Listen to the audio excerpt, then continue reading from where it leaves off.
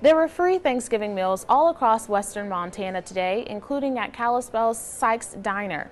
The diner has been providing free Thanksgiving dinners since at least the 80s, and there were people waiting for the food an hour before the doors even opened, not to mention the line throughout the building. Thanksgiving is all about the food, giving, and being with the people that you love. And sometimes those people choose to run the Whitefish Turkey Trot to burn off those calories before the feast. But the run is all for a good cause. 850 people ran the 5K in the cold and ice this morning to raise money for the North Valley Food Bank. It was a family-centered event with kids and dogs mixed in with some serious runners. A portion of the proceeds go to the food bank. Food donations were also accepted.